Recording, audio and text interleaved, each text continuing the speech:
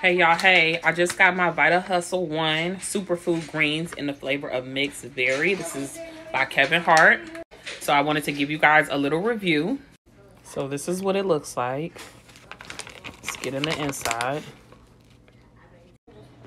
It said to add 1 scoop to some ice water.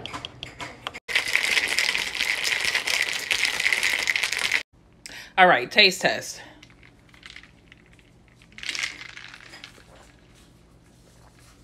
Wow, it actually tastes like mixed berry. It tastes like one of those flavor packets that you would add to your water.